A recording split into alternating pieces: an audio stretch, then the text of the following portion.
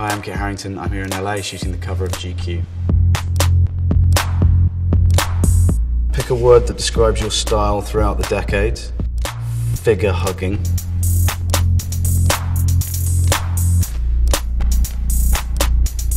I have worn tie-dye and I got dumped for it. That didn't really work out for me. What do chicks dig more? Scars, scarves, or cars? I'm just gonna go on instinct and say scars. I've never heard of picking up a woman on horseback, so that's got to win, right? When were you most stylish? Oscar night, wedding night, trivia night. There's two I haven't been to, so it's got to be trivia night, really, hasn't it?